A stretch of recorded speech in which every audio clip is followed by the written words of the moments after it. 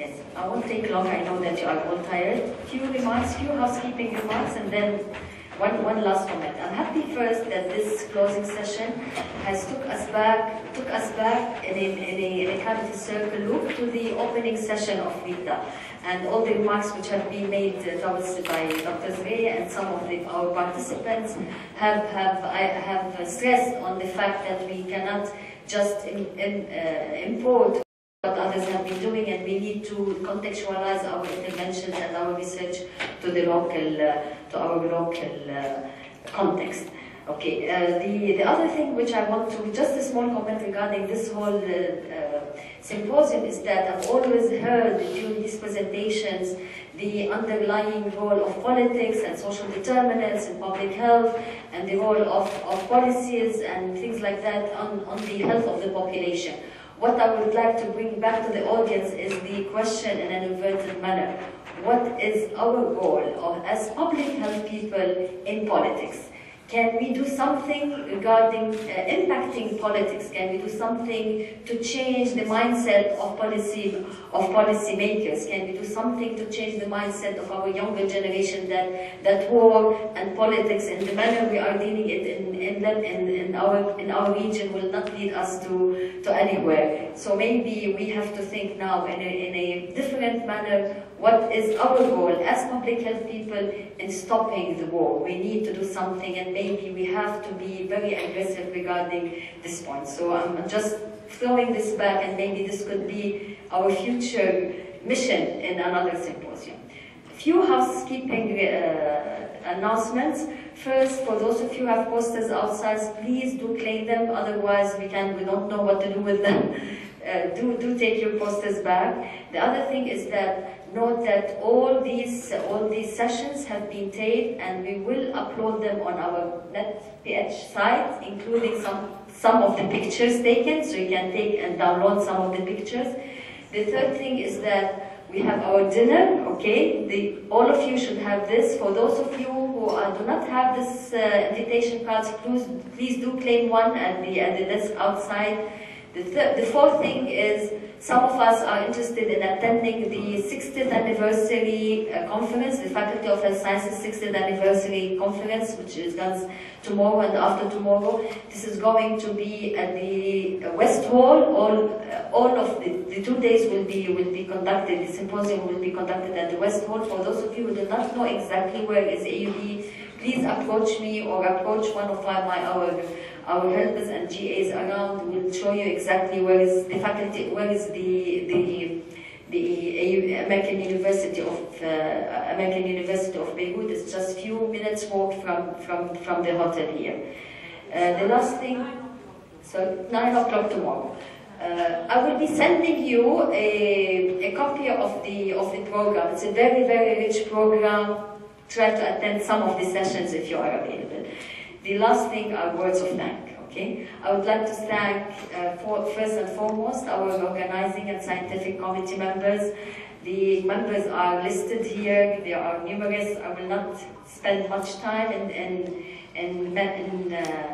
calling them all, but I would like to single out 3 people, definitely. Fuad is here. He was instrumental with us from the Faculty of Health Sciences. Shahad Zaman is also here, and definitely Peter is as the scientific coordinator. As a matter of fact, in times of uncertainties, when I had very questions which I'm unaware what to do, I used to go back to Peter to answer, and he would definitely give me certain questions and very assertive questions, and I hope that the decisions made by this steering committee as well as by the organizing and the scientific committee have made this symposium enjoyable and engaged and enriching for all of us. Thank you all for being here, for being with us for 2 full days.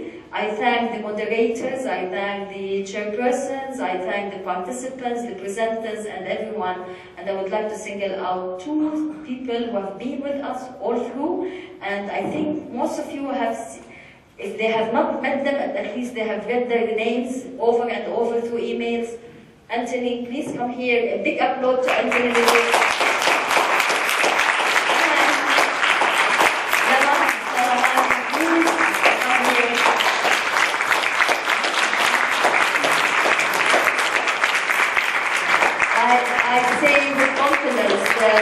these have been the dynamos, the silent soldiers.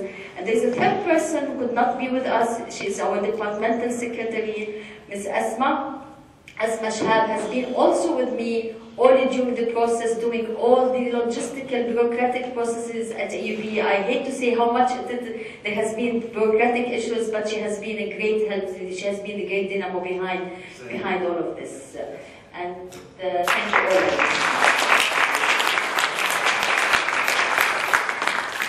And all the GAs who have been running around the meeting.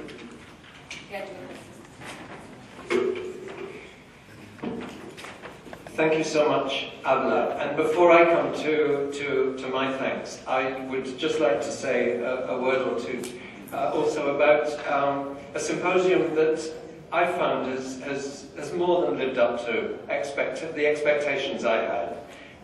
It's been an incredibly stimulating occasion, and I feel really privileged to have been part of it. But I want to pick up in a way on a point that Huda made and that Kate Hampshire made, and in a sense bring us back to Rita's opening presentation. We've had 4 wonderful keynote presentations, and I'm really grateful to all our keynote speakers. But Rita in the opening one did something very interesting, which was to sort of lay out a kind of roadmap ahead. And I think that one of the messages I think that I'd like us as researchers, those of us who are researchers, to take home is to sort of think how we start to actually translate that. Rita threw down a challenge in a sense, but because of the way that Rita does these things, it's not so much a challenge as an invitation to come with her on a journey. And I think it's prospectively a really interesting journey. And we can think of it in terms of various words that I jotted down at different points and then extended just now. But rather at random: trends, ambiguity, insecurity, suffering, scale up, context, stories, loss of place, violence, wounds, measurement, and risk factors, or measurement tools. And on the face of it, these belong to different traditions of research. But what I think that Rita did so effectively and so persuasively was to suggest that these are part of a common practice. And as researchers engaged in an activity that is inherently multidisciplinary, we've got to think how we can link all these things. And so I suppose my kind of lasting takeaway message, as people now say, is to challenge a mixture of what I think is conceptual inhibition and methodological conservatism, and to think critically about our own practices. Because my own experience in MedChamps has been that actually research, and as somebody who's been involved in the qualitative side of it, I wouldn't call it ethnographic, but it was ethnographically inspired, the qualitative side of it, it's working against enormous difficulties. And this was before the events, I hesitate to use the word crisis now, but before 2011. But it was still immensely challenging. And the tendency to kind of shrink before the gold standard of certain yardsticks that are seen as it were, the standards to which we must aspire. When you think, actually, these do not bear any relation to the conditions in which research is done. We've got to, as it were, be stronger about challenging and finding ways to make sure that the research is done, because otherwise the answer is to sort of seed ground and basically say you can't do research in certain kinds of contexts. I think it's true that there probably are contexts in which you can't do research. We would all know that. But it's to seed an awful lot of ground because you feel that you don't methodologically measure up. And so I just think that sort of mixture of conceptual inhibition and methodological conservatism is something that we must try and challenge. But now I want to come to my thanks, and it is to say that I think that we owe, first of all, to all of you here, and all of you have stuck it out on 2 very long days, so I think that's quite an achievement in itself. And I think part of that is that the topics and the variety of approaches and perspectives have brought people together in a way that has been productive. I hope you found it productive.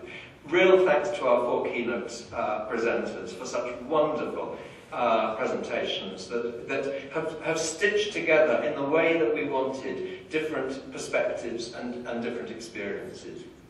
Thanks also, though, very much to the panel at the end for, as it were, adding another dimension to our discussions and for enabling us to have a lively discussion at the end instead of a symposium that kind of just peters out until everyone exhausted wanders off.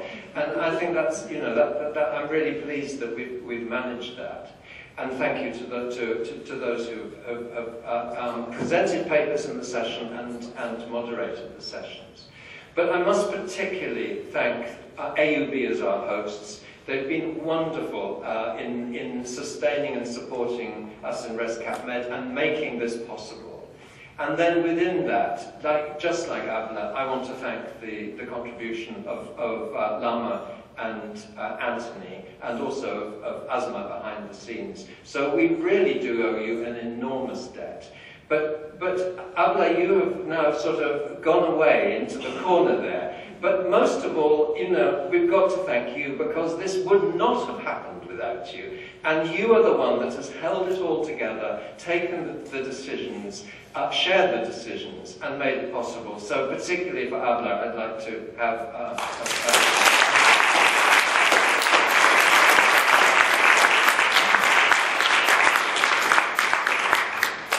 And I think on that note we can call it a day.